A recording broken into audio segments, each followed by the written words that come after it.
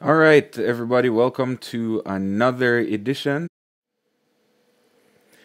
All right, everybody, welcome to another edition of Live Learn from the Pros. Today we are talking about all things Digico. So we're going to give everybody a minute to get in. And once we have some people in, we're going to go ahead and get started. So, yeah, I want to remind everybody who's watching this video, whether or not you're watching right now or if you're watching later on, go ahead and check out my website, jasonreynoldsproaudio.com. It is in the description of this video, so go ahead and do that. And then second of all, if you're looking for audio training, we do masterclasses bi-weekly on Tuesdays. We just had a masterclass this past Tuesday. We actually have an extra one this month. That's coming up on Tuesday. Drew Keys is coming back to do an Ableton masterclass. So that is going to be live on Tuesday coming.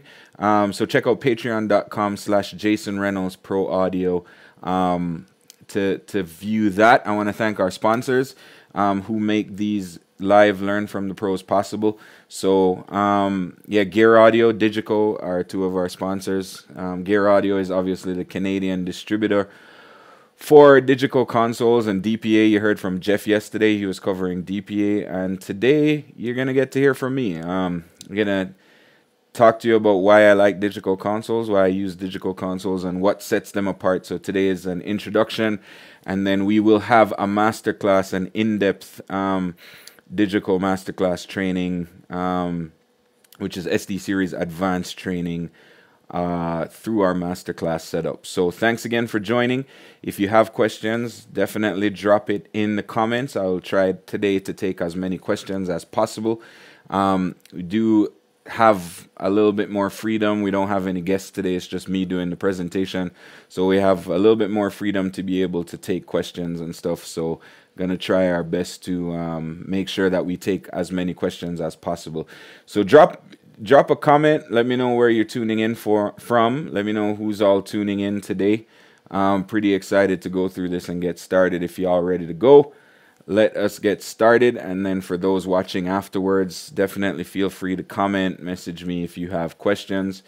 If you need more information, I'm gonna go through some links afterwards so that you can get more Digico training. I will also be shooting 2 segments for the Locked Up with a Digico segment. They've been posting those on Instagram and Facebook. I believe it's on Facebook as well, but I will be I'll be shooting a couple segments for them as soon as I'm finished live here today.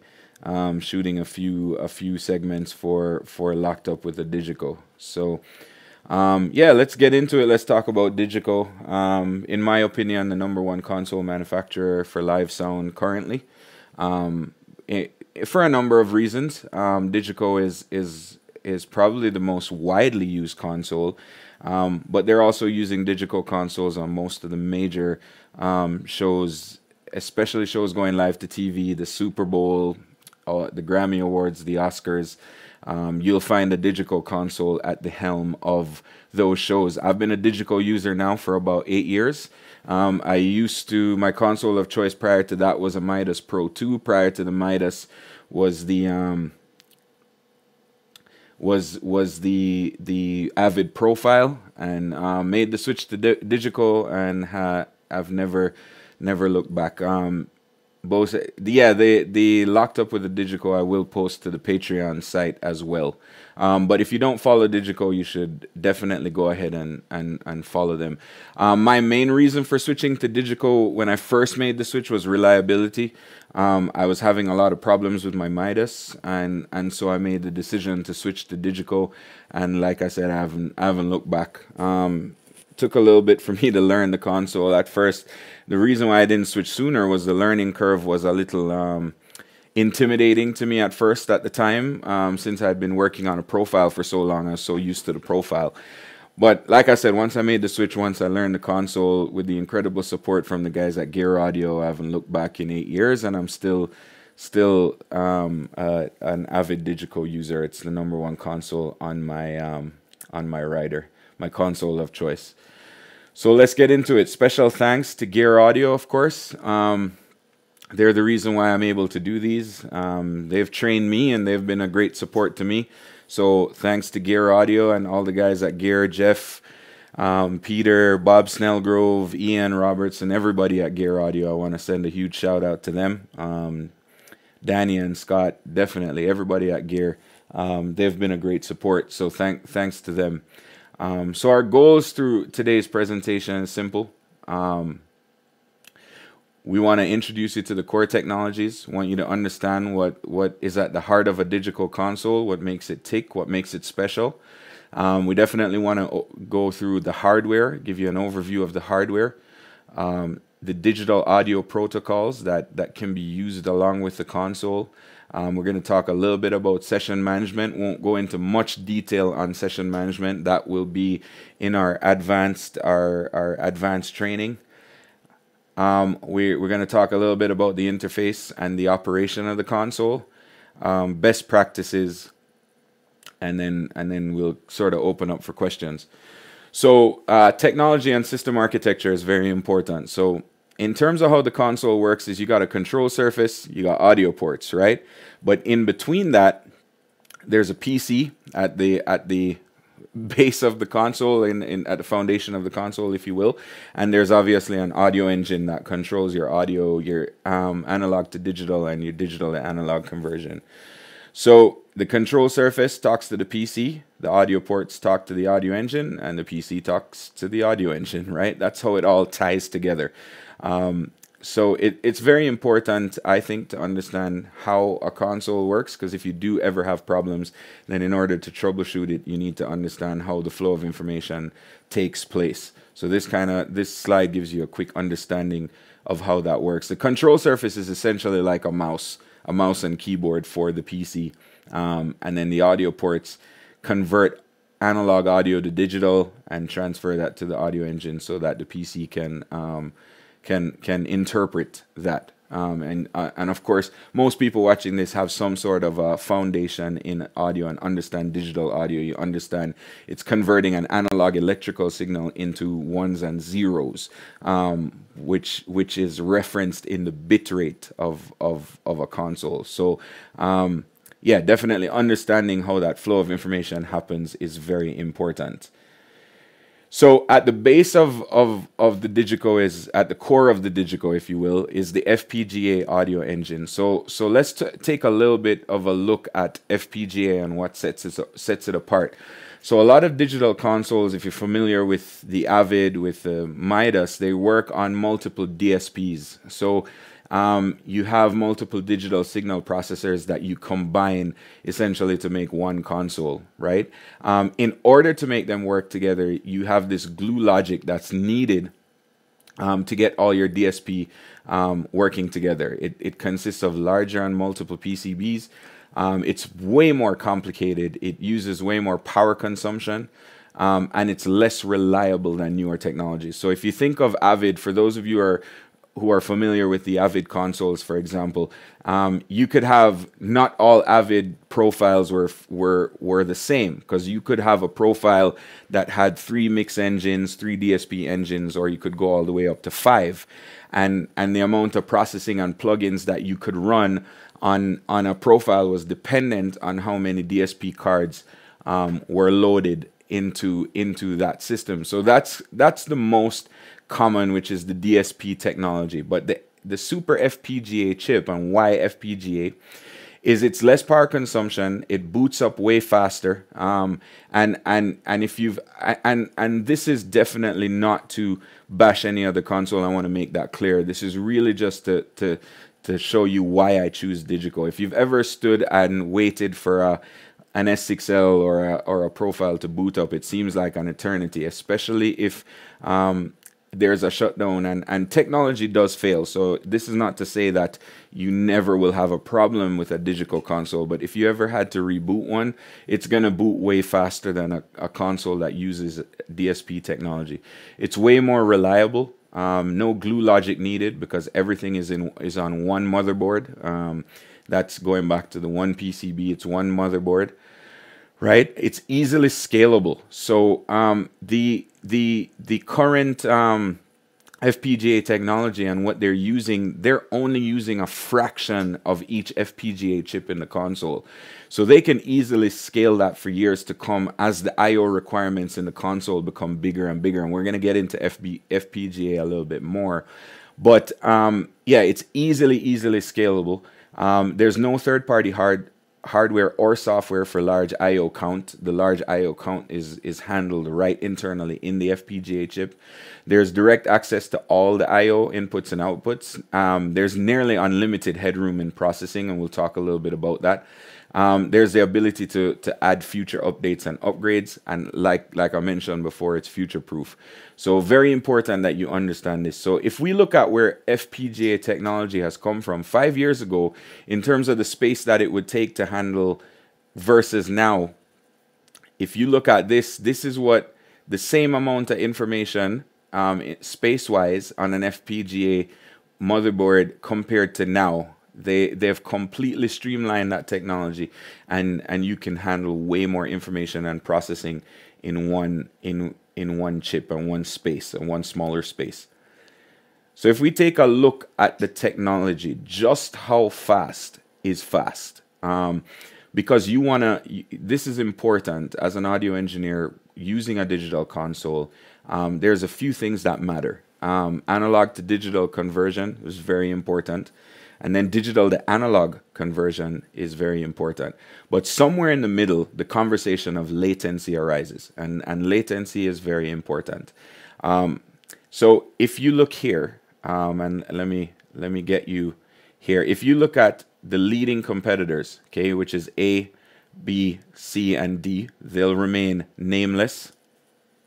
But actually one of them, I will say B, is actually the previous Digico 24-bit cards. But if you look at the most recent, and for those of you who follow me, I'll let you take a guess at which one D is.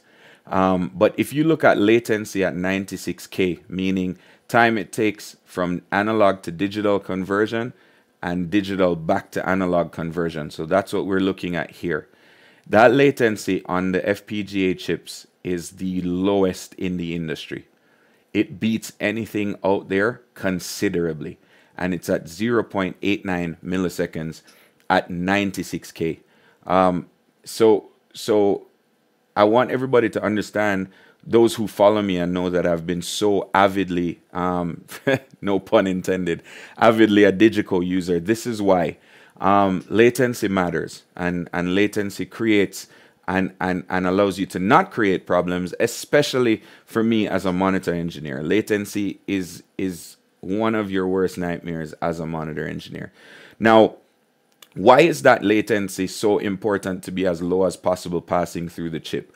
As you add processing, whether you be using outboard processing or you're using onboard processing, as you add processing, it increases your latency.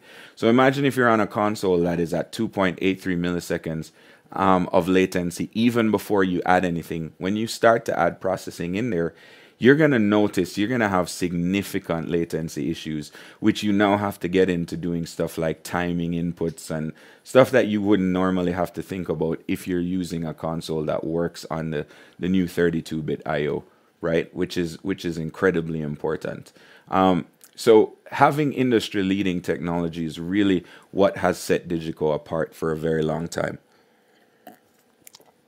Now, if we look at the next line, the THD plus N, this is actually distortion plus signal to noise ratio at 1 kilohertz at 0 dBFS, right?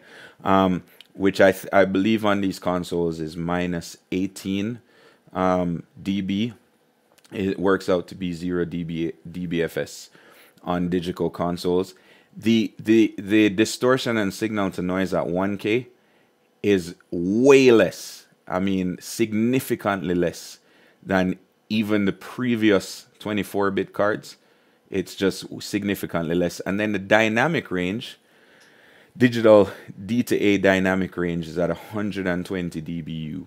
And the average noise, digital to analog, is minus 98, and for other consoles have not been measured. So give it up for Digico for really creating and creating technology that you can count on and depend on as an audio engineer, and why I think you should really consider implementing these consoles into your workflow for sure. So let's talk about a little bit about this is the SD7 Quantum engine. That's what you're looking at here.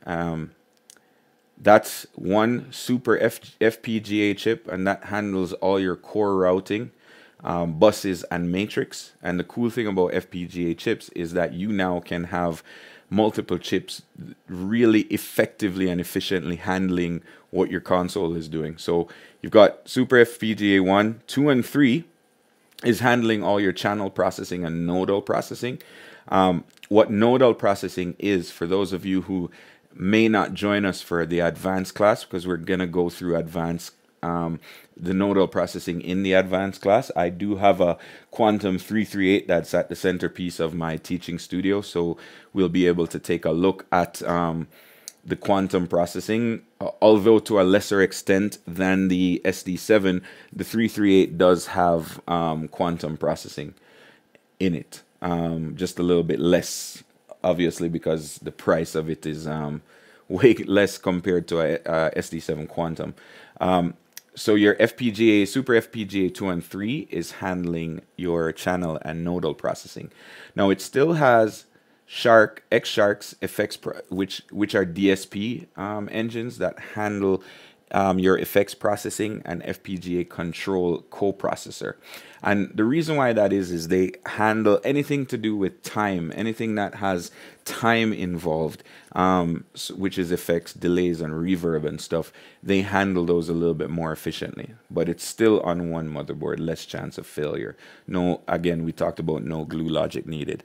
So if you look at the rest of the engine, you've got the engine host ARM processor, octa-core, which is built into every Quantum engine, 8 MADI ports on the SD7, 6 MADI ports, 3 redundant ports on the Quantum 338.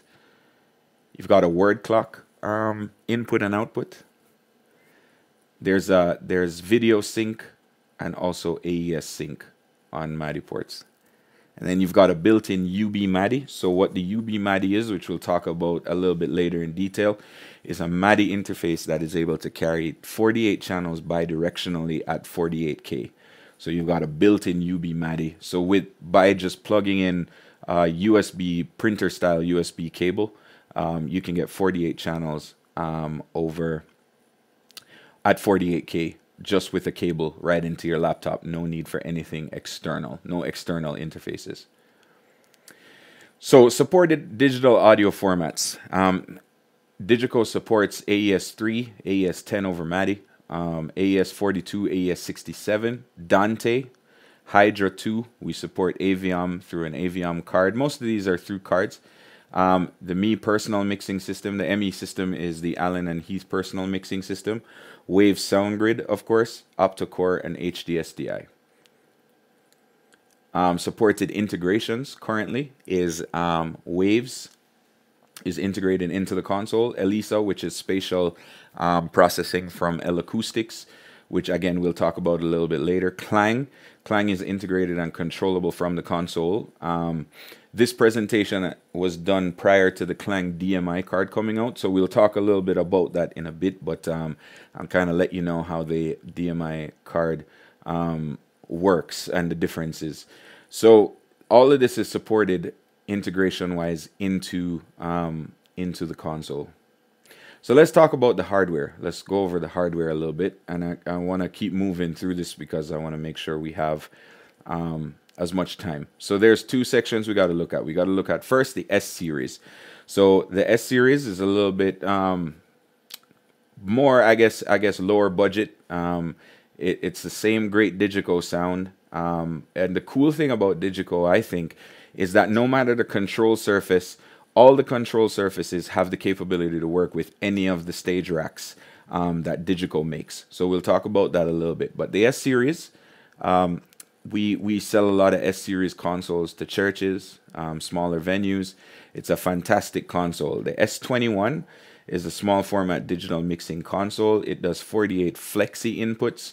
What that means is any input on the console can be either mono or stereo. So a stereo channel does not have to take up an additional fader, nor does it have to take up an additional processing path. So you could, on this console, do 48 stereo channels.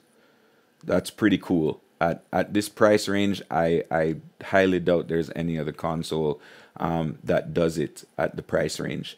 It has 16 flexi buses. Again, those can be mono or stereo, and those buses can be either be groups or auxes. They can be either or. It has a left and right stereo master group, 2 mono or stereo solo buses. So the 2 solo buses is important if you're using monitors, especially because if you have a combination of wedges and in-ears, then you can have 1 solo bus driving your in-ears and 1 solo bus driving your wedges. So you can basically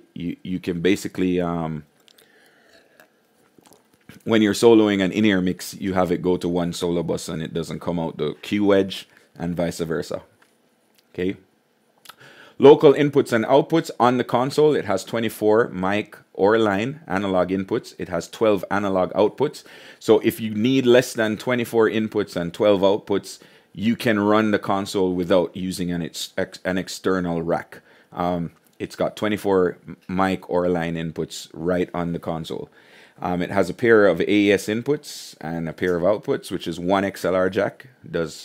Carries 2 AES inputs and outputs. It has 2 DMI slots, and we'll talk a little bit about DMI after, so you know what that is. I know if you're not familiar with the Digico infrastructure, you might have a question about that, but we will cover that. And it has 21 motorized touch-sensitive faders. So you've got 10 faders in each bank. Let me put on my laser pointer so you can see. 10 faders in each bank, and then a master fader here. Right, and it also has the integrated UB MADI with sample rate conversion. So if you're running a channel at 96, if you're running a session, sorry, at 96K and you want to use the UB MADI for recording, the UB MADI automatically does sample rate conversion. So it won't record at 96K.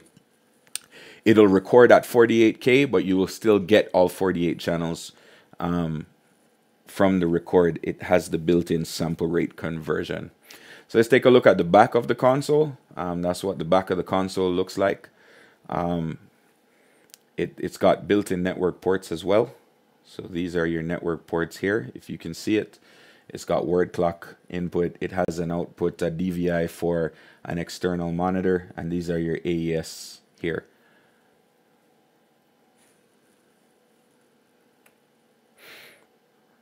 The S31, which is the slightly bigger brother of the S21.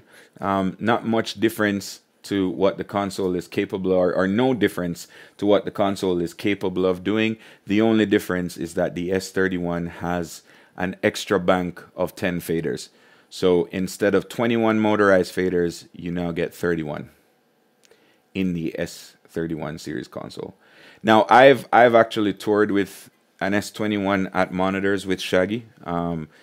We did I think it was 3-week run of the US some years ago, and at the time we didn't have a big budget for production, so we brought out a pair of S21s and it worked fantastically for the entire tour. So great console. You're not sacrificing any sound. It sounds the same. Like I say, it interfaces with any of the racks that Digico makes, which we'll talk about in a little bit. Yeah. So Danny, I see your question. I guess I just answered that. So sample rate conversion is built in. Again, the back of the S31, it's exactly the same as the S21. So the only difference again is the additional bank of faders.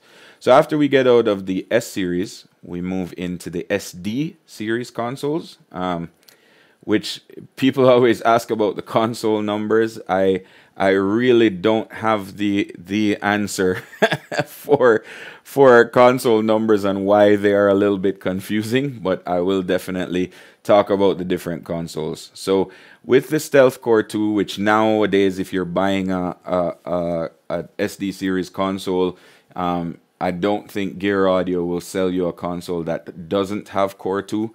So we're gonna focus on Core 2. So let's start with the SD11i, which we'll go into in detail. 80 input channels on a SD11. Now, these aren't flexi channels. The only time we refer to flexi channels is on the S series. So it's very important to note that on the SD series, a fader can be made into stereo and still only take up one fader, but it will still use two channel paths. So it will take two out of your 80, right? So when it says 80 on SD series, it doesn't mean that you can do 80 stereo channels. It's a little bit different. It's a little bit different from the S series. David, I see your question.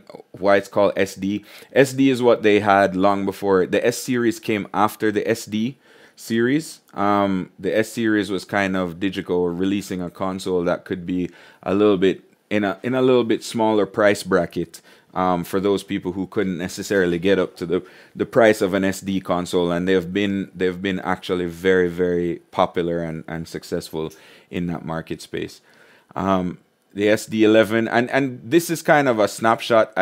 The slide presentation goes into each console individually and what it does, but this is kind of your SD lineup. So you've got SD11i, SD9, which is the next step. Then you have SD12, SD8, SD10, SD5 CS, and SD5. So the difference between the SD5 CS and the 5 is that the CS doesn't carry optical, and it has a little bit different capability from an I/O standpoint, but it's the same control surface basically, right?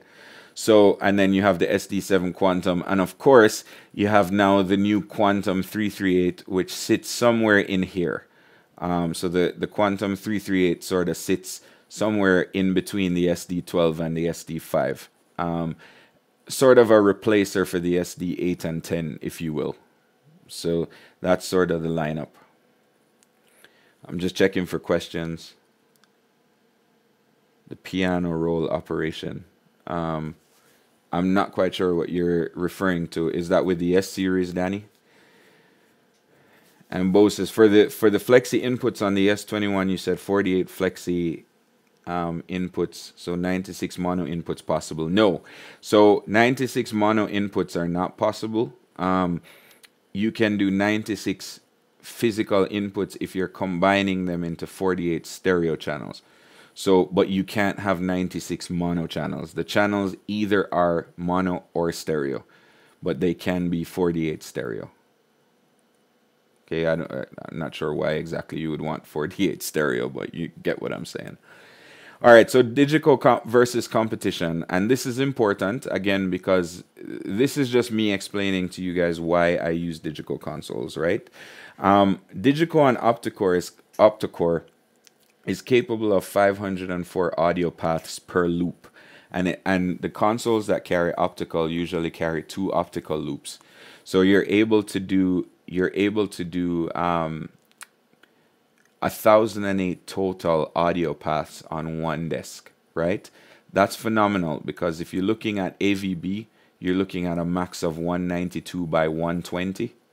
And then the Yamaha twin lane is 256 in, 256 out. So by far, for if you're doing large input shows, the way you want to go is Digico and Opticore for sure.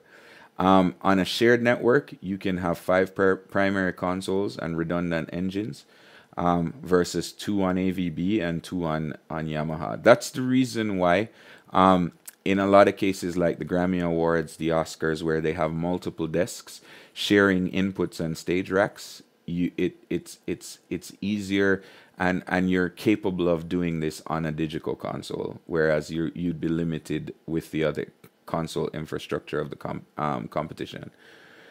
right? You can have up to 14 racks and devices per optical loop. So that's 28 racks and devices in total. So if you think about a large venue that may have, or a broadcast situation that may have input boxes all over the place, that is certainly you're certainly capable of doing that in the Digico space, right? Multimode fiber is able to run up to 350 meters, which I think is close to 1,000 feet. Which is single mode fiber is capable of hundreds of kilometers. No, single mode fiber not available for Avid AVB. So on large shows, this makes a big difference. All right, so let's talk about the SD11. It's a small format digital mixing console. It does 48 input channels, 80 with the injection option. Does 24 output buses. Local inputs and outputs. It has 16 mic or line analog inputs, 8 analog outputs, and a pair of AES and in and out. It does one Cat5e interface for the remote remote DRAC, but it also has one BNC MADI connection.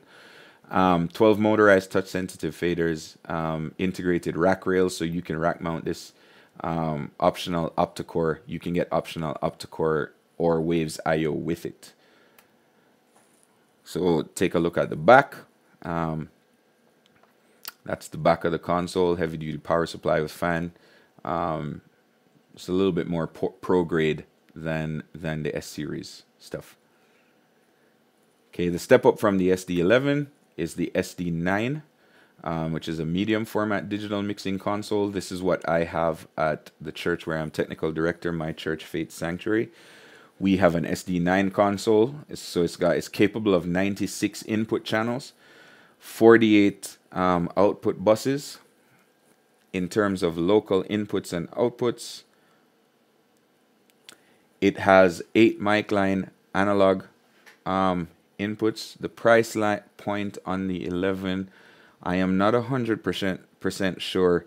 I'm not 100% sure, Brian. I haven't priced out a 11 in a long time, but I can certainly find out and let you know if you send me an email.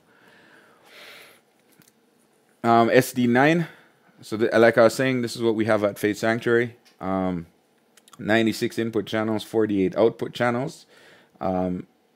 It's got 8 mic line analog inputs locally on the desk. It also has 8 analog line outputs on the desk. It has 2 pairs of AES inputs, so 4 channels of AES inputs and outputs on the console. It has 2 Cat5e interfaces, so you can run either 2 DRACs at 48K or 1 DRAC at 96K if you're using Cat5. It has 1 BNC MADI connection as well on top of the 2 Cat5, and we're going to talk a little bit later about things you can do in the Digico line. Yeah, David, the numbers are a bit confusing, but it's got 24 motorized touch sensitive faders in 2 banks. So you have a bank over here and a bank over here. Okay. And it does have the optional optocore and Waves IO as well. So that's the back of the desk, more commonly referred to as the red snapper. Inputs at the top, outputs at the bottom. And it's got dual power supply. So that's also very important here. Now that we're up into the SD9, we get dual power supplies. This is the SD12, which is was my favorite control surface until the 338, the Quantum 338 came out. The reason why I like the SD12 a lot is the screens were more upright, so you didn't have to lean over the console as much. It was a different design to the previous family of SD series consoles, which were kind of more of a flat design. This was more upright, so there's 2 good things about that. Is you had the ability to see it better in the daytime. But also it was a little bit it's a little bit more ergonomic when you're sitting down or even standing and mixing. Just you can reach things a lot easier.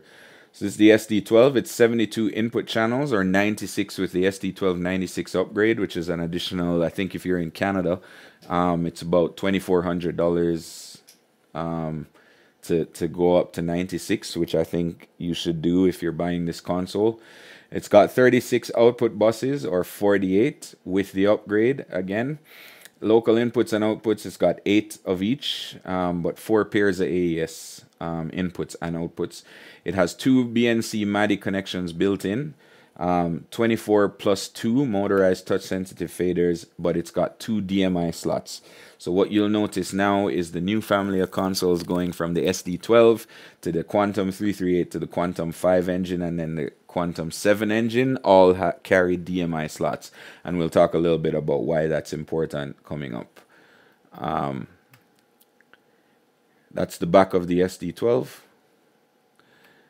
The SD8 is 120 input channels, 48 output buses. Same amount of analog mic line inputs, but it's got 36 faders plus 1 master fader, or assignable fader rather, most commonly used as a master fader. 2 BNC MADI connections, but it's got optional optocore I/O as well as Waves I/O. It's the back of the SD8. SD8 also comes in a 24 fader version for those who still need the I/O of the SD8 but have a smaller footprint space. This is the SD10, also very popular, 144 input channels, 64 output buses. Nothing's changed for the local inputs and outputs. 2 BNC MADI connections, 36 plus 1 motorized touch sensitive faders, and of course Waves I/O is standard and optional optocore with the SD10. That's the back of the SD10. And again, SD10 also comes in a 24 fader version for those who need the I/O of the SD10 but don't have the footprint to house the entire surface.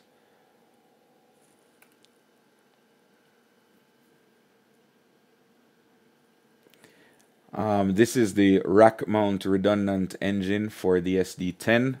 I have never seen one of these in person, so I won't spend too much time on it, but it's available. So large format digital mixing consoles. This is the SD5.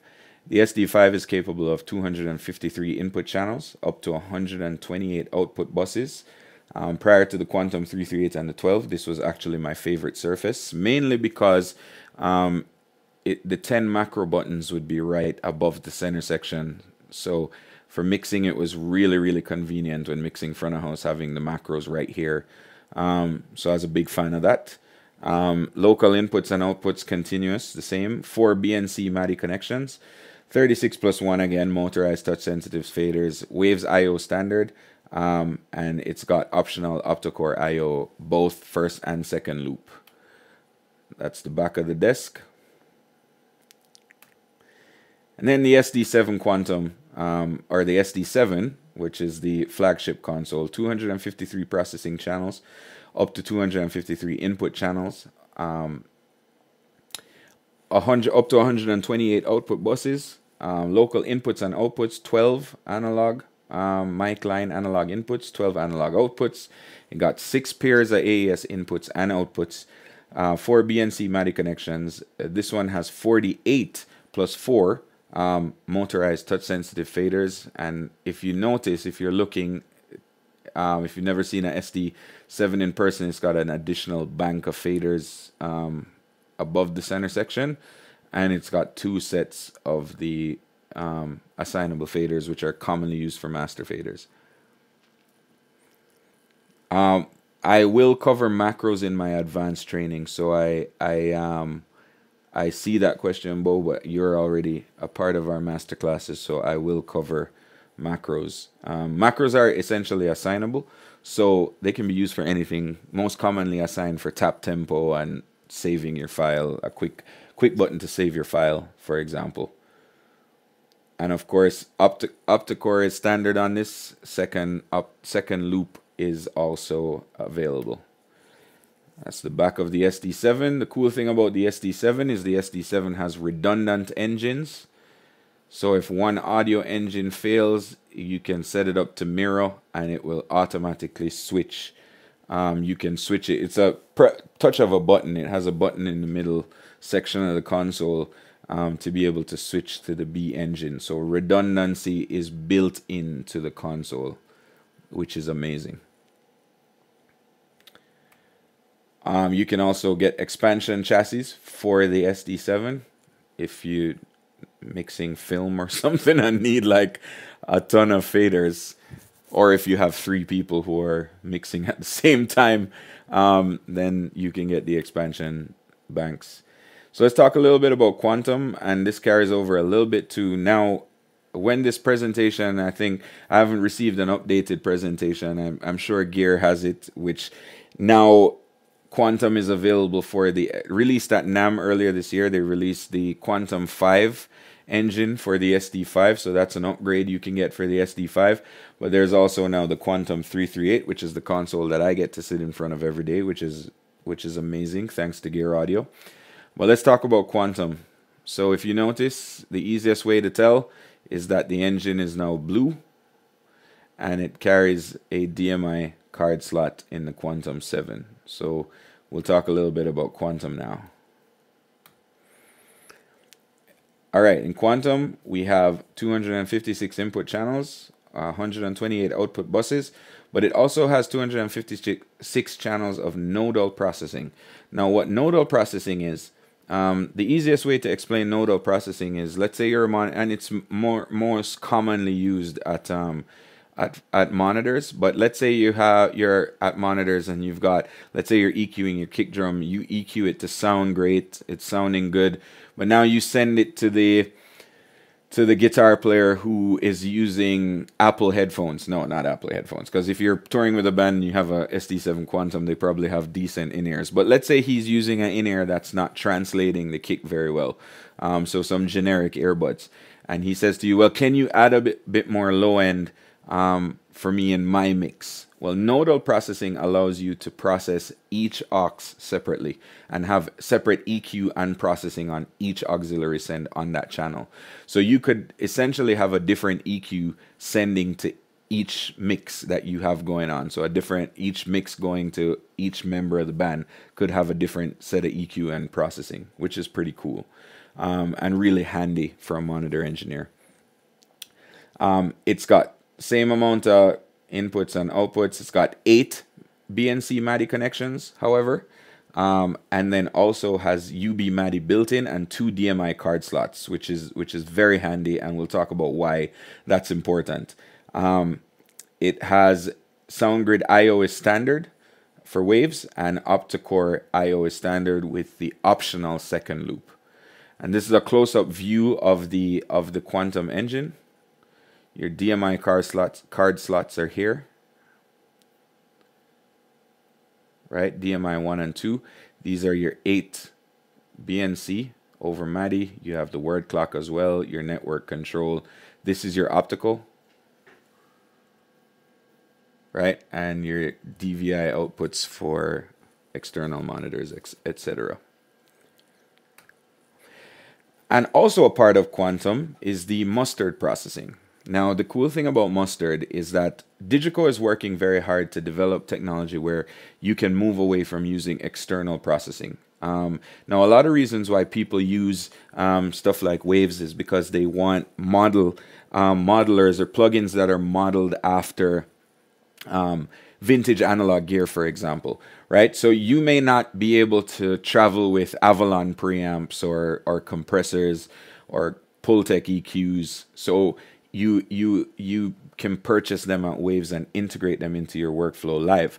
Well, mustard processing now on the console they've developed mustard processing to allow for for some modeling built into the console, and this is standard with Quantum. So it's included on the Quantum 338, it's on the Quantum 5, and also on the SD7 Quantum. Right? It's FPGA channel processing. It can be applied to any input or output channel strip in addition to standard processing. So you can have your standard onboard EQ, standard compressor and gate layered with mustard processing. Both standard SD and mustard processing are simultaneously available, like I just mentioned, 64 strips each with 3 processing elements.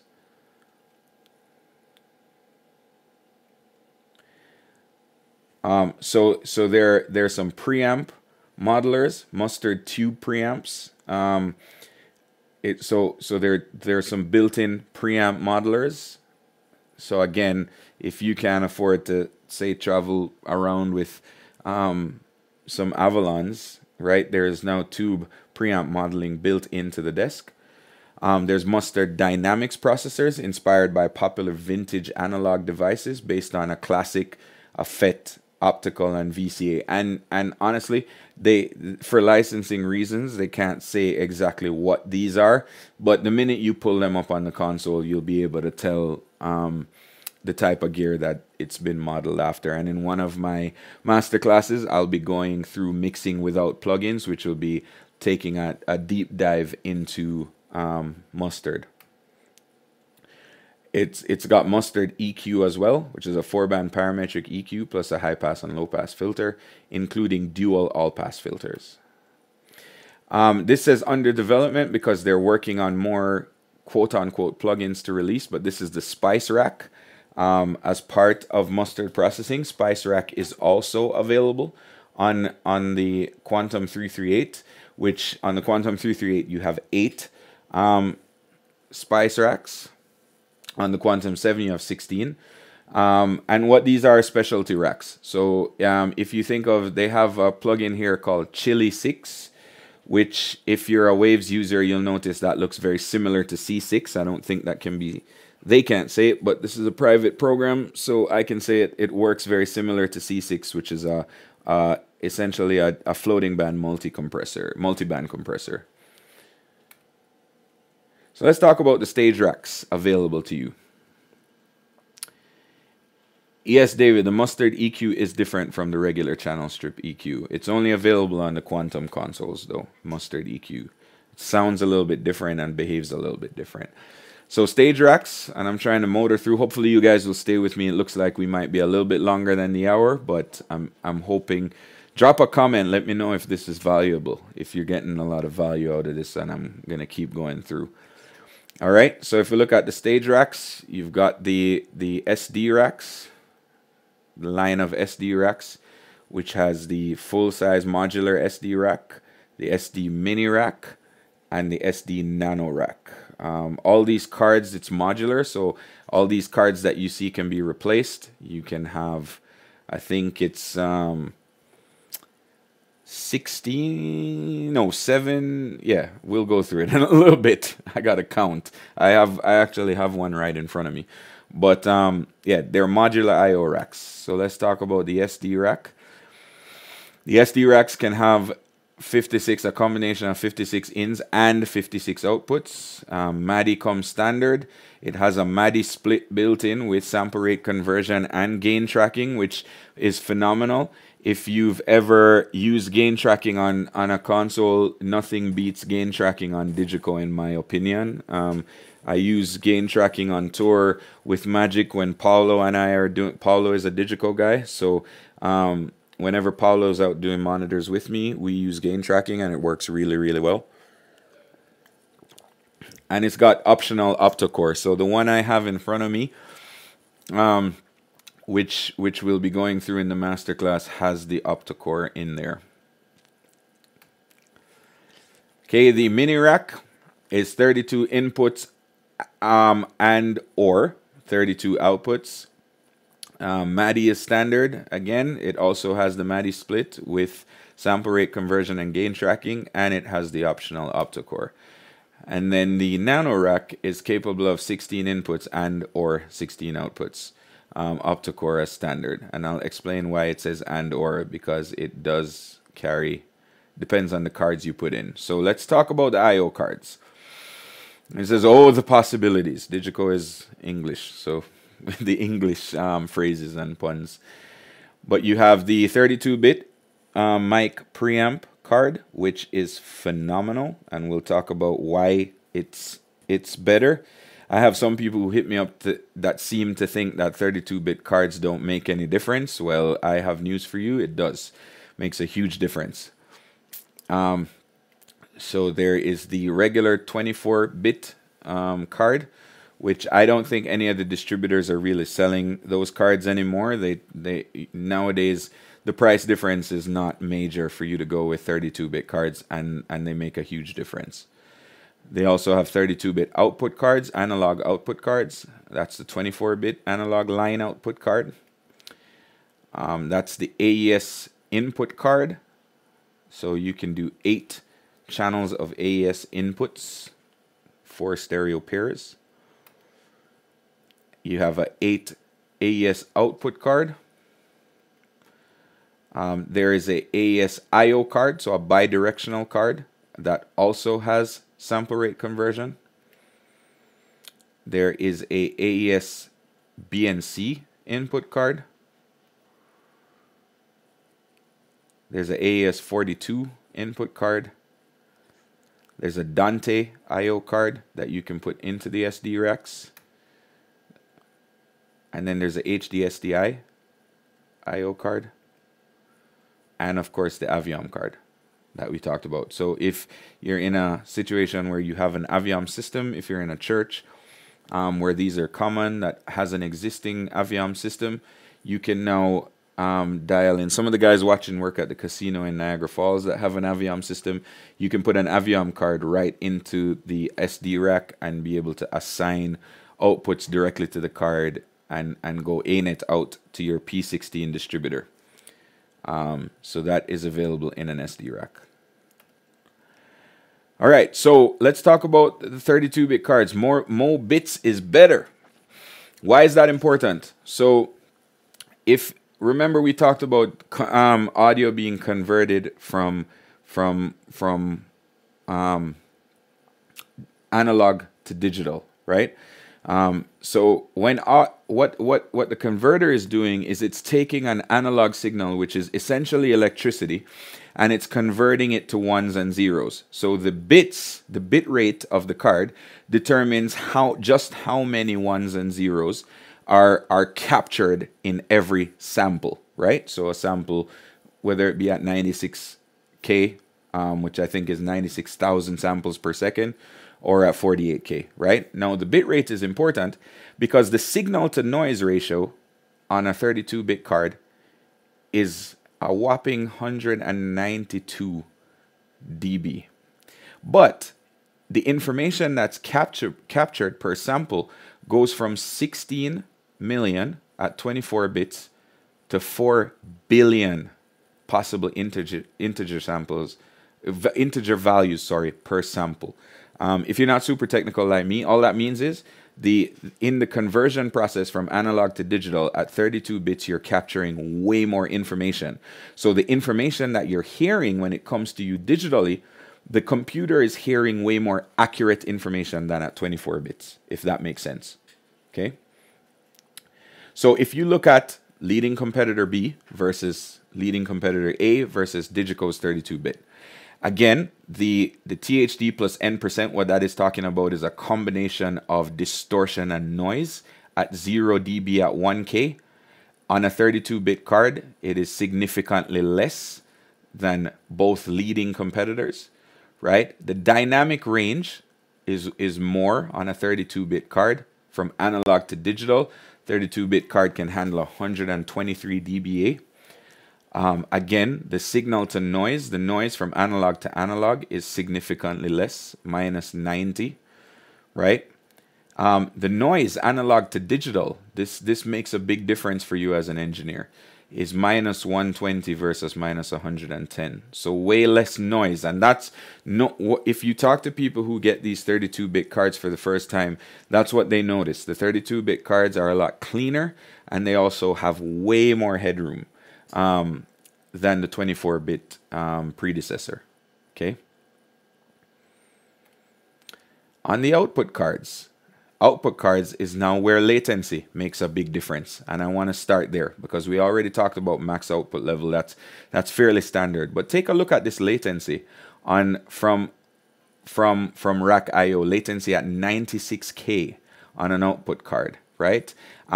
This is significant, especially if you're mixing monitors.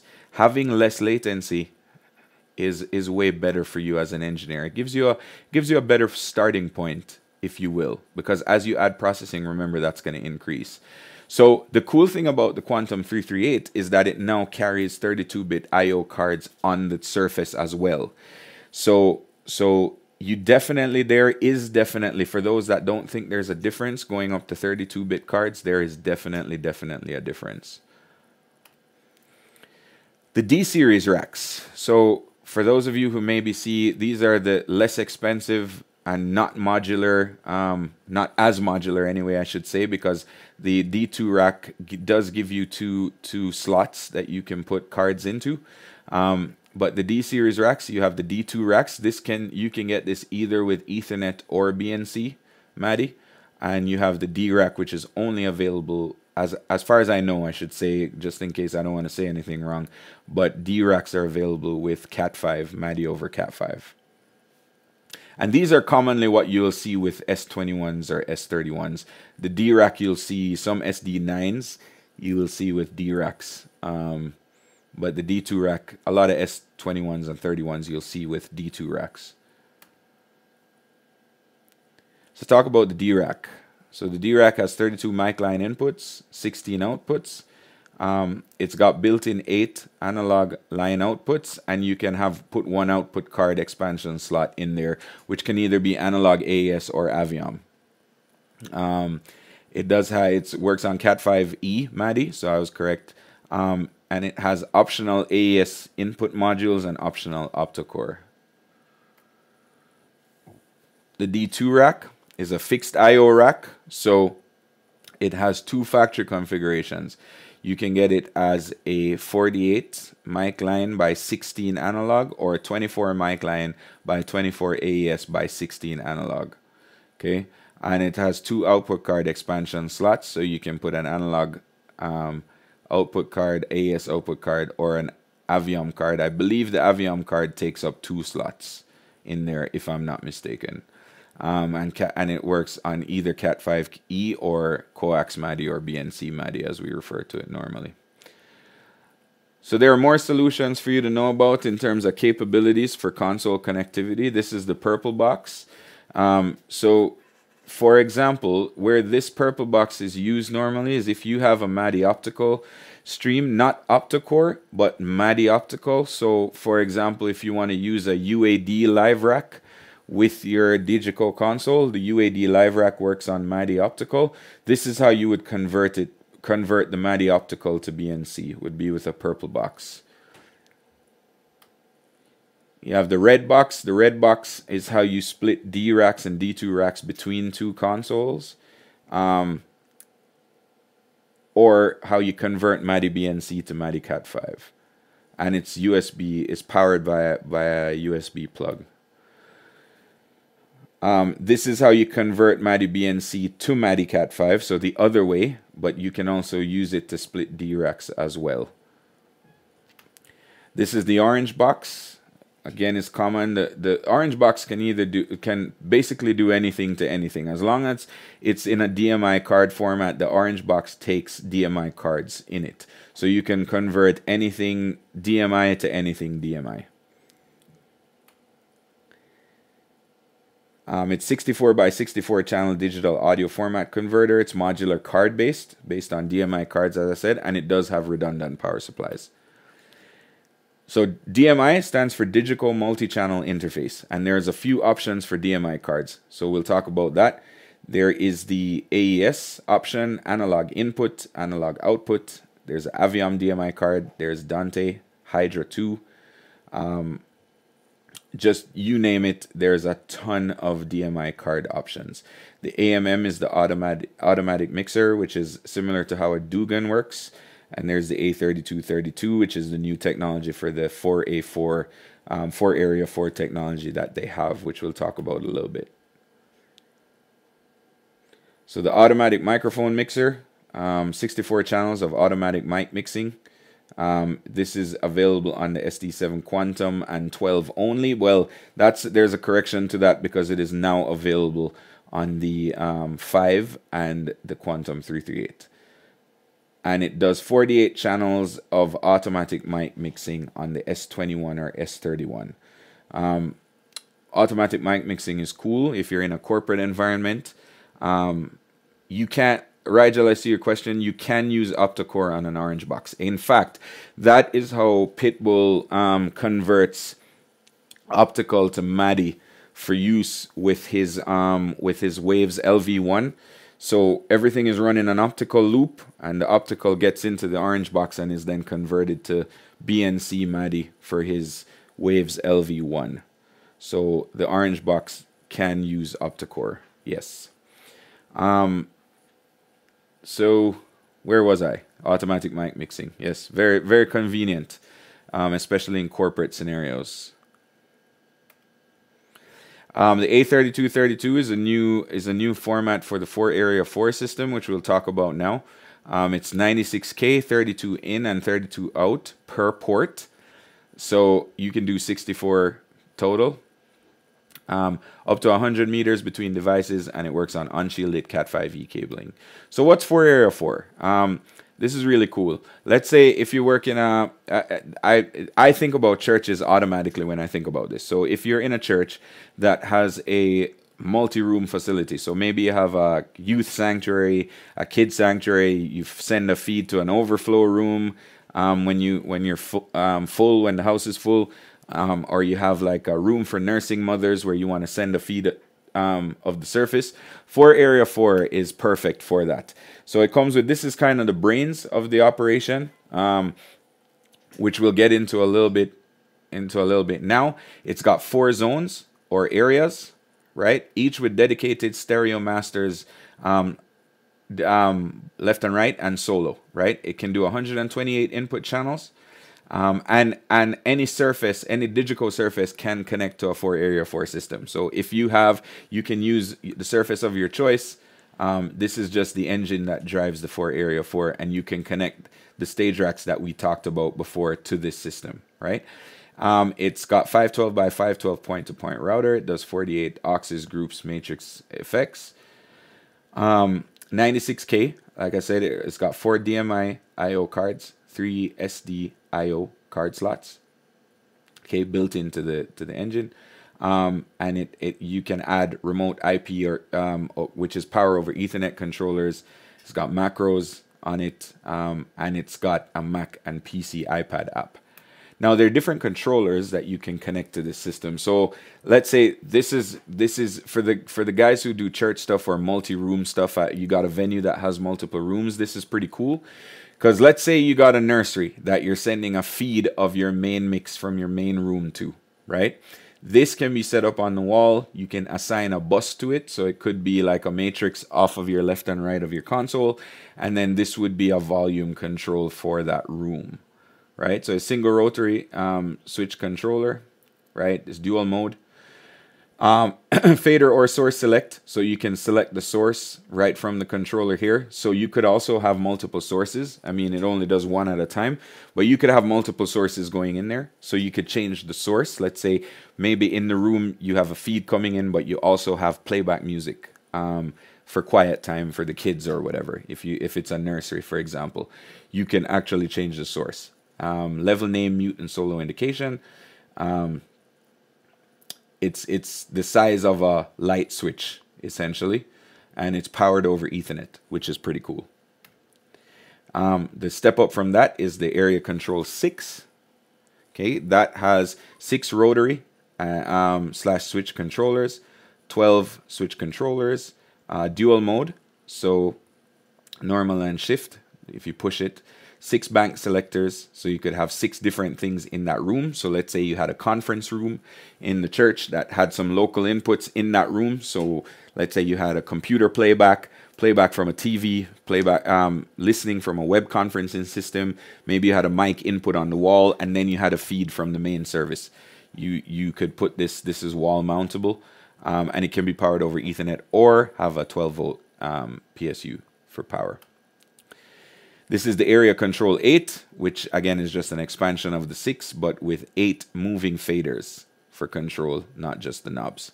And then these are the stage boxes that work with the Area 16, for Area 4 system. This is the A168 stage box.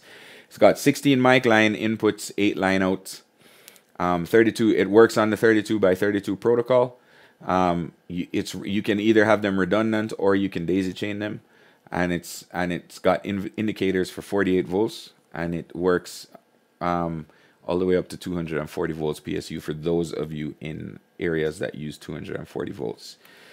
This is the A164 wall plate. So again, if you're if you've got a conference room, let's say in the church, and you want to put a wall plate in, just to be able to do different inputs, it's got an LCD, so you can actually label it. It's available with or without the LCD, but obviously having the ability to label what those inputs are, you can use this in combination with the A Control 8 or the A Control 6. So again, very, very handy for churches that have multi-room operations with Digico at the core. And then this is the A-Star, which is the multiplex combiner, which you can now use for A3232 ports. Okay. You can also use GPIO relays. So let's say you want to use a GPIO relay to turn on your projector, or maybe things like if you have, like in certain venues, they have a requirement for if the fire alarm goes off, it cuts your audio, mutes your audio. That's what you would do with a GPIO relay. And these are some examples. So performance venues. So let's say for the guys from the casino, let's say you could have a Area 4 system with your stage racks. So this is your front of house console, monitor console, all in that loop. So all the inputs are there, and then you could assign now a matrix out. So let's say you have a dressing room that had a area control 1. You had backstage, you had a foyer. The bar could select certain things, also have playback. So at the bar, let's say if they've got a bar that's in a separate room, and you have a playback input that's separate from what's going on inside the performance area, there's just so many things you can do. And then you could have other rooms. The system is actually incredible. You can also use it for audio matrixing. If you have, let's say, guest consoles or whatever the case might be, and you can use a audio control 8. So you could have multiple consoles connected to an Area 4 system and be able to mute them. So this would be like in the case of like let's say a festival situation where you have guest consoles coming in.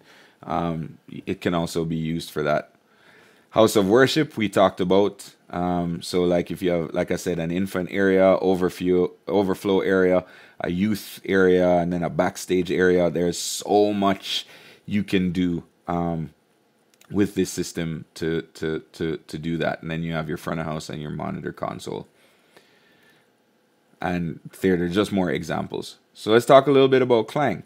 So obviously I'm a big Clang user and a big supporter of what they're doing with Clang.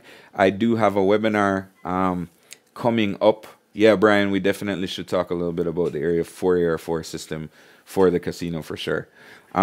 So I am a Clang user. I have a webinar coming up with Phil, so stay tuned to my pages because I'll be announcing that. So I'll be doing some stuff with Clang. But what Clang is a professional monitoring system. It's natural immersive mixing, or what we refer to as binaural. So listening the way you're meant to listen, not especially when using in-ears. It's got digital, the Fabric system. All of this has now been replaced with the DMI card, which is now the DMI card is able to do 64 inputs.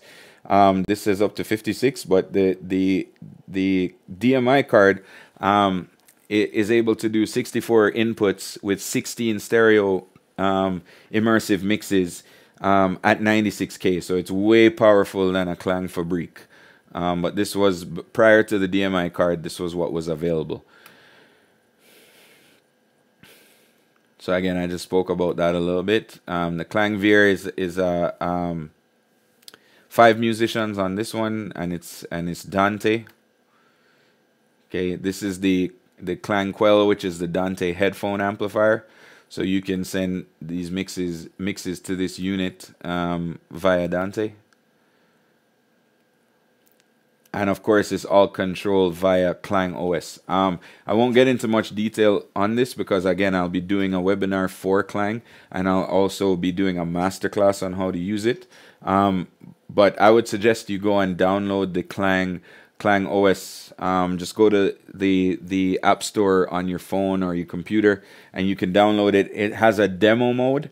You can put it in demo, and it has some multi-tracks in there that you can play around with and see how it works, but it is phenomenal. The cool thing about Clang is now it's integrated into the console, so you can control the unit from the console, which is very important to workflow. So we'll talk a little bit about overview. There's in these consoles that are listed here, there's also a broadcast version of it and a theater version of the 9, 10, and 7. The SD10 theater version is actually very, very popular, and the main difference is how it handles snapshots. So let's talk a little bit about BNC MADI versus like Cat 5. BNC MADI can run 56 or 64 channels at 48K and 28 or 32 at 96K, right? Either standard MADI or MADI 64, right? You use 75 ohm coax cable, right? It can run up to 328 feet comfortably. It's unidirectional interface, so you need to have a send and receive, right? 24-bit PCM audio, right?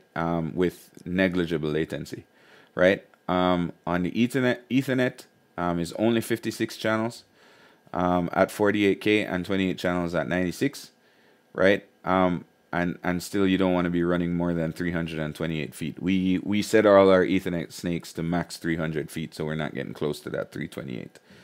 When you talk about SoundGrid, 128 channels at 48 or 96, 0.8 milliseconds round trip latency, but it must pass through a certified gigabit switch, and those are for Waves, is listed on the Waves website for SoundGrid.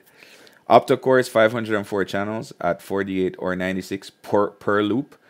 You can daisy chain. You can have redundant loop configurations, which is important, right? You got multi-mode, 450 meters per hop. Single mode, like we discussed earlier, is like never ending, basically. You can get HMA, ST, or optical con, right? Which is a special order. Most people are using HMA extended beam. Okay, on octa-core, you can have 5 consoles per single optical loop, plus redundant engines. You can have 14 SD Mini, SD Nano, or DRAX or orange boxes in a single optical loop. We'll talk about why that's important. We have 504 channel inputs and outputs per optical loop, 56 channels of virtual sends per console. All surfaces see all inputs, can control mic pre, or you can set it to receive only. So you can have one master and have the rest receive. Output can be assigned to any console on a card-by-card basis. So you can't assign individual outputs. It has to be done, that card has to be assigned to that console. Right? So if you look at system examples, so let's say you take let's say something like the Grammys or a big award show. So you have front of house music, which is ID 1 and 2, which is dealing with all your musical acts. You have front of house production, which is dealing with all your like MCs, DJs, anything that's playing playback in between acts, whatever, is all coming through your production console. Then you have two monitor consoles because you're going back and forth, act to act. This could also be in a festival situation too. This doesn't have to be like a large award show. And then you have a broadcast console. Well, in Digico world, all those consoles can share all the input racks. So let's say you have, now for patching sake, you have a ton of SD racks, right? And it's going to take a while to come up to give you the effect. We should have like cinematic music playing back behind this, like, so you can see, right?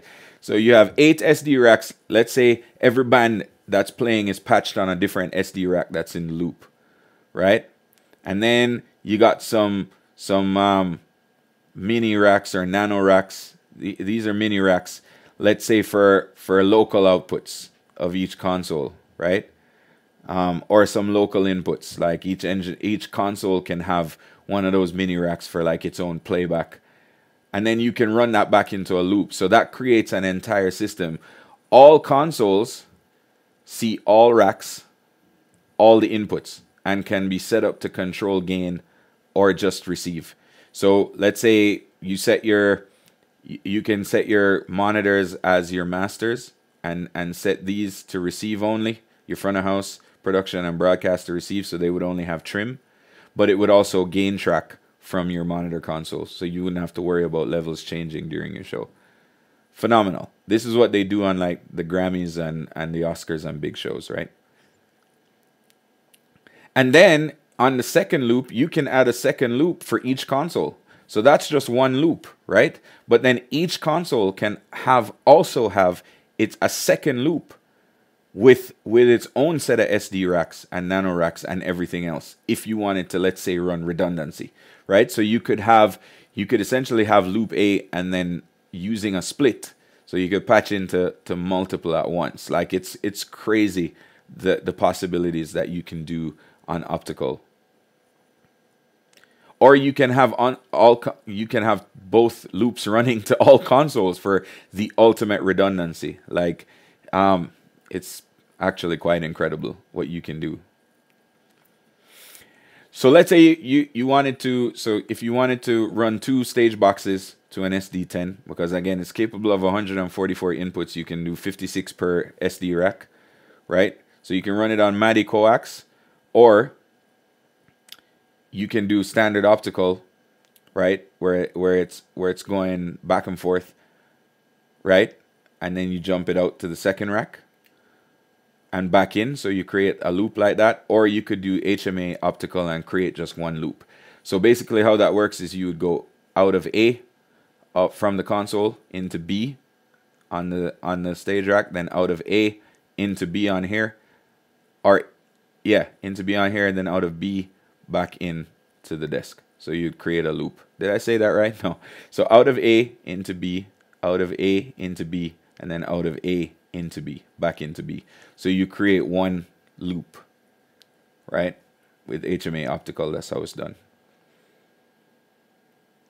And I think this just shows that. So that's your A and that's your B on the HMA optical.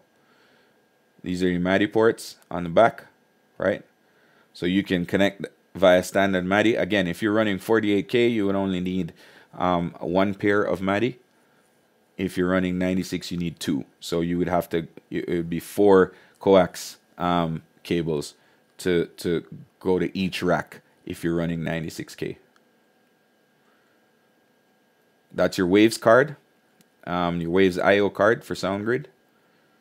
That's your network port on the console. That's your word clock, in and out. All right, so this is what the MADI pod looks like on the SD rack, right? So that's your MADI main for coax MADI. That's your MADI aux. So again, you can use if you're running 96K, that's what if you'll notice here, I hope you can read that. 96K, the MADI main is carrying channel 1 to 28 and the aux is carrying 29 to 56, right? So at 96K you need all 4. And then But you can also do a split to a console at 96K and do receive only. So what this is only the out of the rack to the in of the console, and that console that is now the secondary console would not have gain, but it would receive all the inputs with the ability to trim and gain track from the same SD rack, all 56 channels. All right. So that's your MADI split, like I talked about, if you're sharing a stage rack between two consoles. That's your word clock, in and out again. Now, that's only if you want to clock externally, or sometimes in a broadcast scenario, somebody else might be sending you clock. But the console takes the clocking through the MADI ports. Like the SD rack will clock through the ports from the console, and vice versa. That's your octa-core. All right, so if you wanted to use two, you can use two D racks with, again, because the SD9 will do 96 inputs, so you could use two D racks or two D2 racks. You can share a D rack between two consoles using the little red box, right? This console, whether it be monitors or front of house, whichever fits your workflow, would have full gain control, which would be the audio sync master. So this one would be sending your clock, right? And then this one would be set to take external sync through the Cat5 port, which is where you would assign it in the audio sync on the console. You can do two D-racks with the same configuration because the SD9 has two Cat5 ports. An SD10 with a D2 rack, or an SD8, sorry, in that picture with a D2 rack, you can do coax MADI to do 48K. Again, if you wanted to do 96K, you'd have to run two sets of coax MADI. Or you can run two stage boxes at 48K. You can, again, do gain tracking and share a stage box. So for the SD8 to have full control, you would run both unidirectional in and out. And then the SD9, which would be your B console, would take an out from the stage rack to the in of that disc. On the D2 rack, if you're sharing a D2 rack, you can only do 48K. You won't be able to do, you won't get all the inputs if you're doing 96. Again, because to do 96, you'd have to run two pairs of BNC. Same thing here, MADI coax, you can do two SD racks to an SD10, and then take this MADI split out of the SD rack to a second SD10. Let's talk a little bit about waves.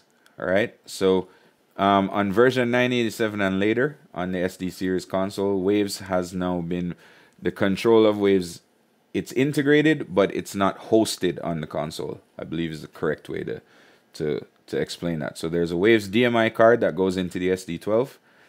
There is a approved gigabit switch. So I have a Netgear switch that's like $100 that I use, which is the one of the approved switches. It's an 8-port switch. You use a SoundGrid server. You can also use a redundant server if you choose. A computer to host it, so it can either be your laptop or like a Mac Mini or Intel NUC PC. You need a computer to host the SoundGrid program.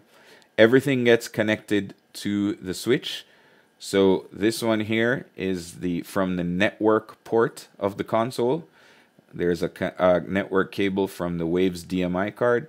There's one that goes to the computer and one that goes to the server or to the redundant server if you have redundant servers.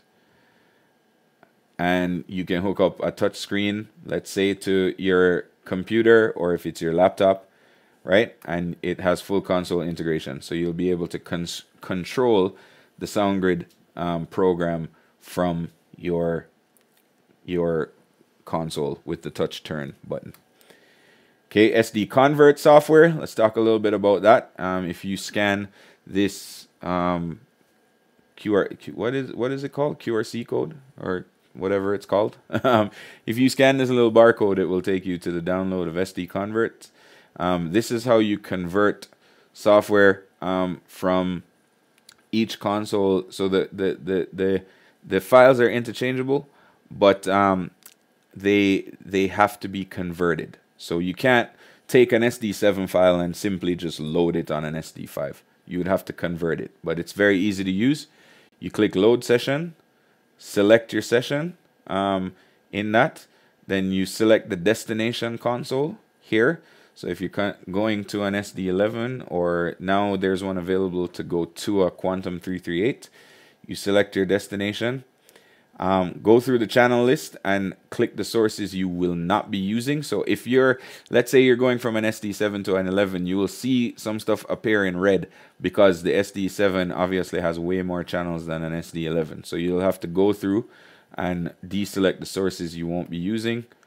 And once all the channels have a check mark, everything comes up green. You can save the session here up at the top with a new file name.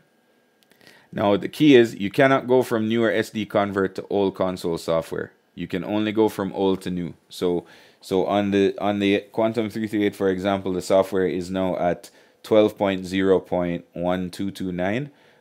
You cannot go back in time. You can only go forward. So if you had a 967 file, let's say, you could go to a 1143 file, but you can't go from an 1143 to an older file. So usually what I suggest is when you're advancing the show, make sure that the company that's providing the console has it updated to the latest version of the firmware. Setting up your session. There's different parts to setting up a session. There's session structure, options. Sorry. Let me go back to that. Sync, audio, I/O on your channel list, right? So let's talk a little about session structure. There's default structure, custom structure, where you can customize how the console gets set up. This is where you deal with loading and saving sessions, partial loading, all that stuff, session compatibility, SD convert, right? So it's important that you do this first when you're setting up a session, when you're building a session from scratch, because you want to tell the console, this is where you tell the console what sample rate to use for the file, whether 48K or 96K, right? This is where you set up how many input channels you want, how many aux buses, how many group buses, how many well, you can't change the amount of matrix inputs, but if let's say you want to clear a file, this is where you would do it. This is where you order your groups, or set the order of your auxes. You can clear waves from here. You can clear all your snapshots. Session structure is a really handy tool. You can default all. So this is where you return a console to its default state. That's in session structure, right? The next thing you want to look at is fixing your options. So when I'm building a file, I start with my session structure. I then go to my options and make sure the desk is behaving how I want it to behave. So there's a few different tabs under options, and you can look at this on the external. The offline editor is the exact same as the console. So if you view the offline editor, it will look the same. And this is where you can set up your console to operate the way you want it to operate. Then you got to deal with sync. You got to make sure once you set up your console that you have sync with your stage racks, right? And also that your clocking is set correctly. And then you set up your audio I/O. So when you go to the audio I/O page, right, this is where you're able to tell the console what the racks are doing, which port they're in, and how they should behave, essentially.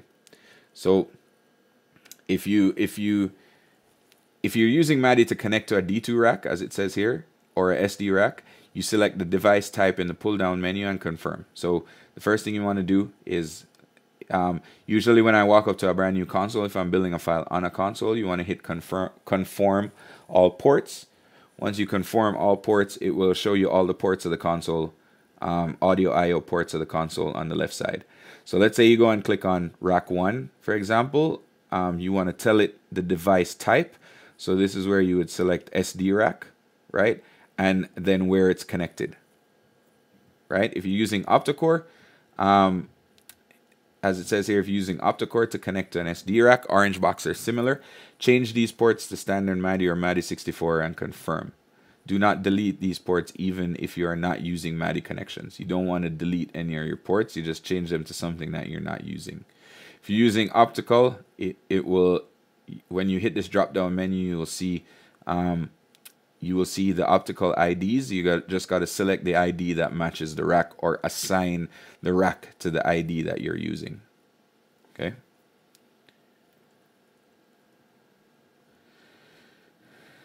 So your local IO, right? You can change.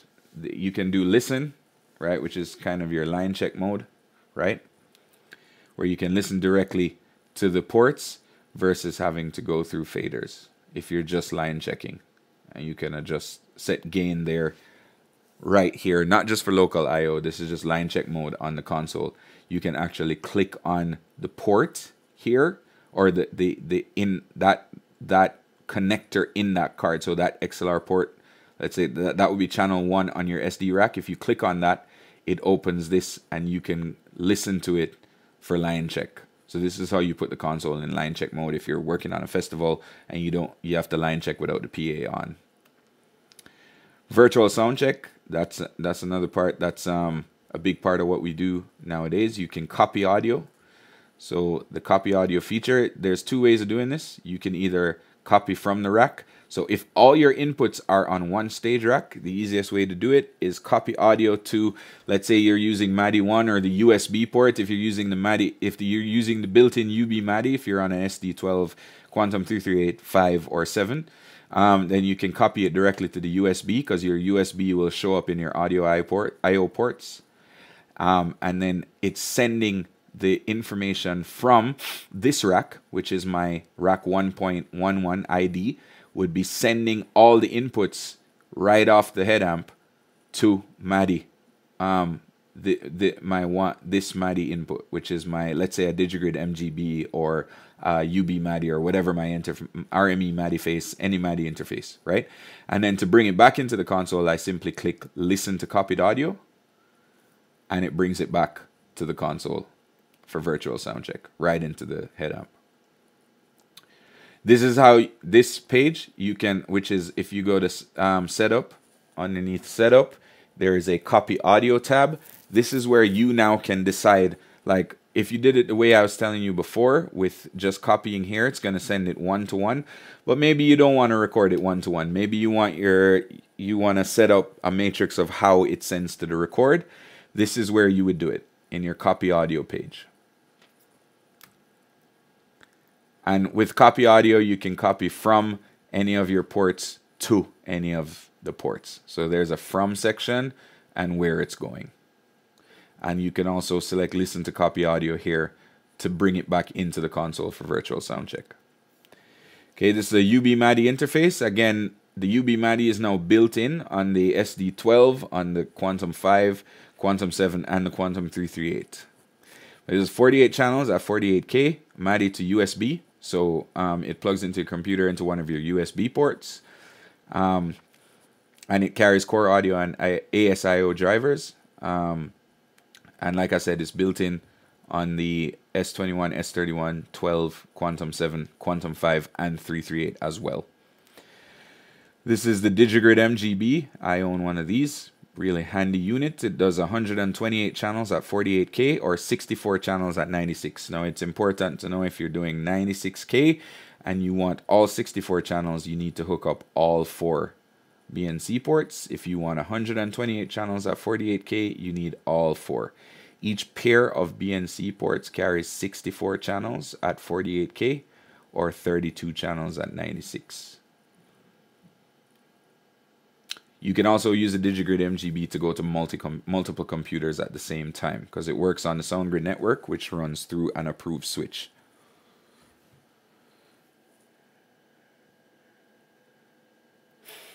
All right, so this is, again, how you use MADI coax to set this up. Again, with one set of MADI coax cables, you'd only be able to do 64 channels at 48K or 32 at 96.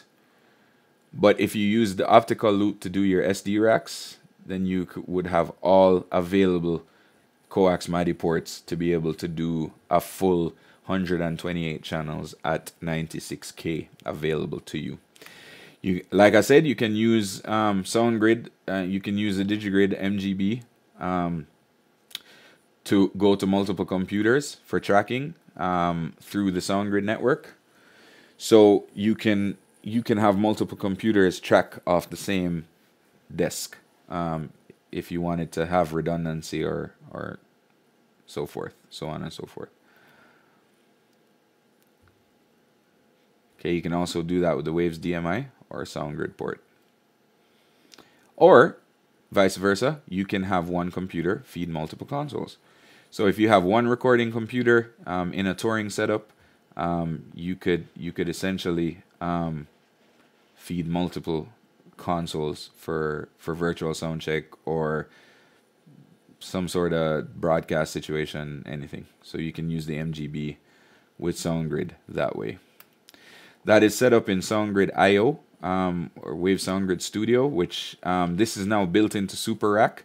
So if you're using Super Rack, this looks very similar in Super Rack. This is where you would set up and patch your inputs and outputs to an MGB if you're using the SoundGrid network. And this is where you control it. So if you hit on the settings, so in SoundGrid Studio or Super Rack, there's a little settings gear right here.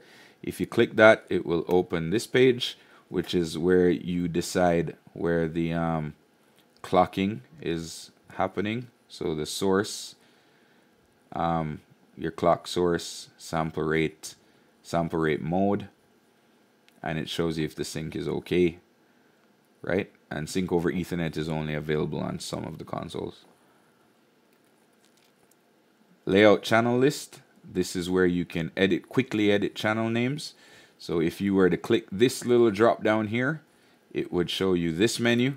And if you click edit, you can simply click on this space and tab to the next one, then to the next one, then to the next one.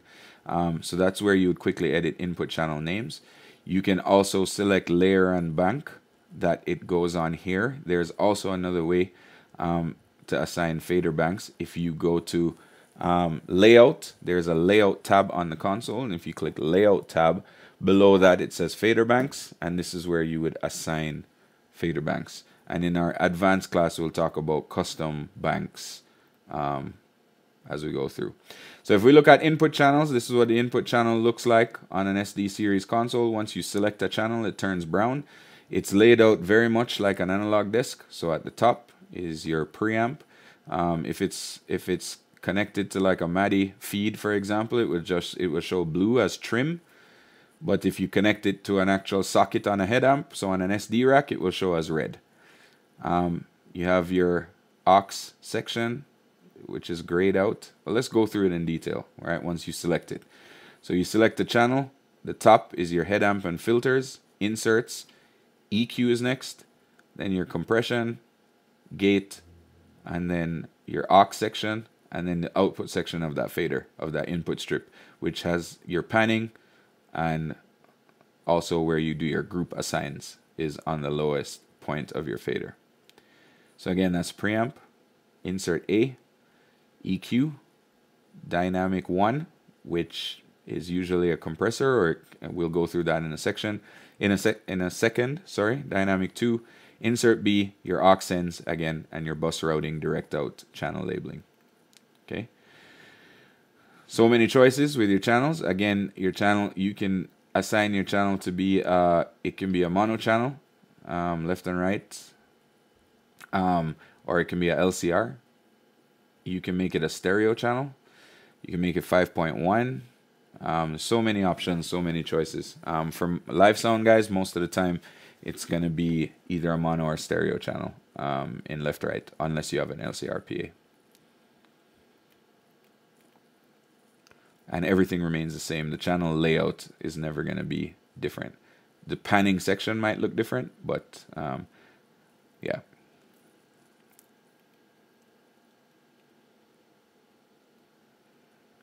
All right, so when you select at the top, if you press this top section of the console, it will open this menu, which is your channel setup tab, and that's where you'd select if it's a mono channel, stereo channel, or if you want to create a multi-input channel, which is also possible.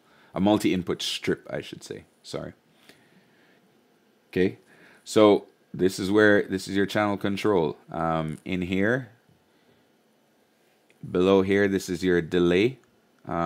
Maybe this brings it up.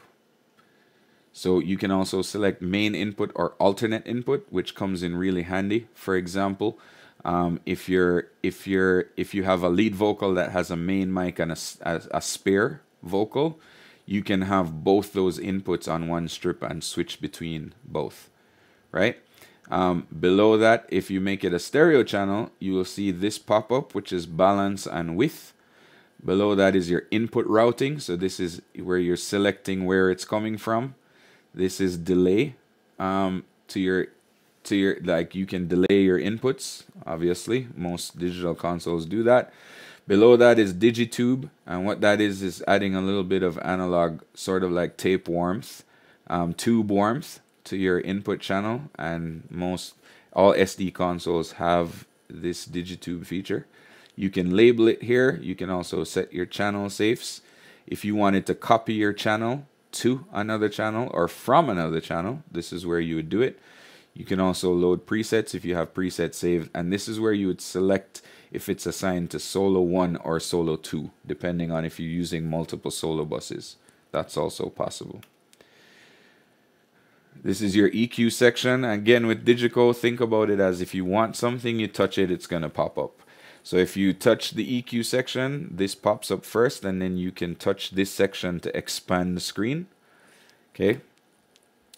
Your EQ also has dynamic EQ, and this is where you access dynamic EQ. You select this little section here, and it opens a pop-up to your left, to the left of the EQ strip, which is your dynamic EQ. That's how you can control. Sometimes a singer's EQ or tone changes if they're laying into the mic. If you're mixing rock and you got a singer that screams, then you might want to use dynamic EQ for when he's louder, have a different EQ for when he have the bass EQ for when he's singing normally, and then if he screams, you have a different dynamic EQ. This is your dynamic section. So again, if you press the dynamics, this pops up. Your compressor can be one of three things. It can be a compressor, and if you press it again, it opens up this expanded view. You have two dynamics built in on the desk. Compressor can either be a standard compressor, a multiband compressor, or a de-esser. And then below that, you can either have a gate, ducker, or another compressor. You can have a second compressor if you're doing multi-stage compression or whatever you might want to do there. On your output section, so at the bottom of your fader, which is the output section of the fader now, this is where you assign groups. So you can assign a channel to either a mono group or a stereo group. You can assign direct outs here as well. And you can also access your inserts from here, insert A and B. And if it's a send, you can send it out to an FX preset at that point. External integration. So we talked about different things that can be externally integrated into the desk. This is where you would do it. Under setup, you go to external control, and this window opens, and this is where you can set up, for example, if you want to use an iPad wirelessly to control your console for whatever reason, this is where you would do that. Right? And then you can do stuff like spatial audio processing, which is like Elisa from L Acoustics, is integrated right into the console. So your panner, if you'll notice, the panner changes once Elisa is activated for those particular channels, once external control is selected, and it actually affects what's happening in the Elisa processor, right? Same thing with Clang. Clang is integrated fully into Digico. So Clang allows you to do what's called merge inputs on an aux master. So you merge the input back from Clang, so it's listening to the aux sends coming back from Clang, And again, in a masterclass, we'll do how to set it up properly. But once that external control is set up properly, when you click on aux that has Clang enabled, this guy appears, and you can control Clang, the panning, as well as the send level, as well as the vertical orientation as well, right from the console. So we're coming to the end, guys. Hang in there with me. Hopefully you're enjoying this. Hopefully this is good. So this is what your aux looks like. Again, looks very similar. If you want it, if an aux versus a stereo aux, and then a group versus a stereo group, you have to go into session structure and select how many mono / stereo auxes or groups you want ahead of time. So this is not like an input channel where you can just go to the top and tell it to be a stereo channel. You have to actually go into session structure and select this ahead of time. Okay, and when you click the top setup section of an aux master, right, this is where you set up your aux. So if you click that top section, it opens this drop down. You can change a bunch of stuff in here. And again, guys, this is available if you download the offline editor, then you can come back to this video and watch it. I'm going to leave this up. So this is where you would select the merge input for Clang to come back in. This is where you can select your aux to be pre-mute, pre-fader, post-fader, inputs only. All of that stuff is right here in the setup of your aux channel. Okay, aux sends to faders. I won't go through this because basically, when I'm running monitors, in the options I can select solo to do aux sends to fader automatically. So I won't spend a lot of time on that because that's how I run the console. This is your solo buses, so you can change your solo from mono. If you're doing like a Q wedge, you can change that to mono. You can select here when there's no solo what you're hearing. So I like to hear, when I'm doing monitors for Shaggy, I have Shaggy's mix set as my no solo. So when I'm not listening to anything, like when I don't have anything soloed, it defaults to Shaggy's mix, right? And you can select it to go direct out. I usually assign my solo buses into a matrix so that I can also matrix in talkback mics as well. But this is where this is your solo control panel. Groups look a lot like auxes, just a different color. Auxes are purple, groups are brown. So we talked about that. This is your matrix input page. So if you go to your master screen of your console and select matrix, this is where you would assign inputs that are going into the matrix that you can now dial into your matrix outputs. So when you think about matrices, or matrices, or however you correctly say it in English, you think about an input and an output, where it's going. So you can do, I think on the Quantum 338, you can do 24 matrix inputs and 24 outputs. So I would select what I want to put in. So normally, if I'm doing front of house, this would be left, this would be right, and then I can dial it into matrix 1, which is left, right, sub. I dial in both left and right. It's important if you're going to use your left and right matrix, Digico console sum at -6. So if you want to dial like a left and right and have it sum to 0, you would dial both these knobs to -6 and it would sum to 0. So that's important to know if you're dialing a left and right into matrices to use for, let's say, front fills or delay fills, or you don't have an external processor, so you're doing delay timing off the console. You always want to you want to dial your left and right in at -6 to sum to 0. Does that make sense? This is your matrix master, so the output side. Once you dial it in, you come here and you can patch your outputs where that matrix is going down at the bottom section of your matrix master. All right, guys. Well, that is all I have for you today. We are going to be doing a masterclass. One of my masterclasses that are scheduled is a Digico training masterclass. But definitely, if you scan that whatever Q code thing is, it will take you to some training links, and there's stuff that you can download from a Dropbox link and be able to go into more in-depth training. If you haven't already done so, please go check out my Patreon site, patreon.com/Jason Reynolds Pro Audio. This coming Tuesday, we have Drew Keys coming back to do an Ableton masterclass. And then the following Tuesday is when we'll be doing our Digico advanced training.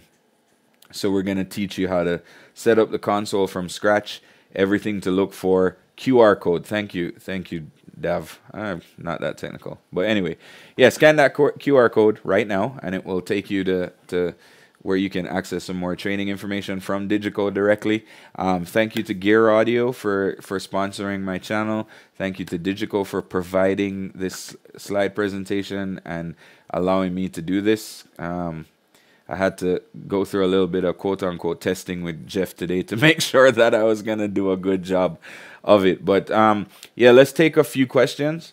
If y'all got questions, drop them in the comments right now before I got to get off in I got maybe about 9 more minutes. We can take a few questions. So let me know if you have any questions. Let's take a few before we jump off today.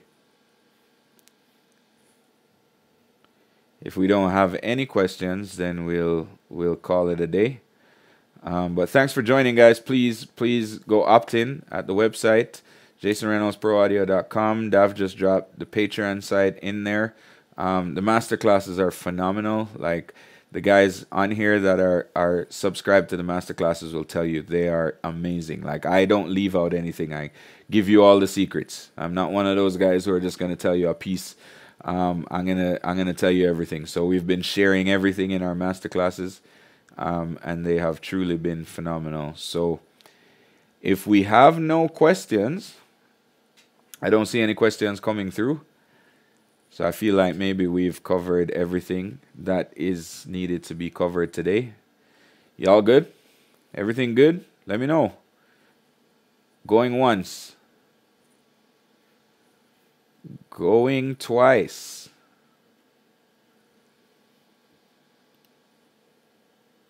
And gone. No questions. So we're gonna call it a day. But yeah, thank you guys for thanks for tuning in to another one, Learn from the Pros. Tomorrow is gonna be great. My good friend Ash, stage manager extraordinaire, extremely experienced. He's done some of the biggest festivals in America and around the world, and he also works with us for Kaya Fest. He's an integral part of our team. He's a stage manager. He's the stage manager for Kaya Fest. So I'm excited about talking to Ash tomorrow. So make sure you tune in. And yeah, thanks for your support, guys, and thanks for tuning in today. And have a great evening.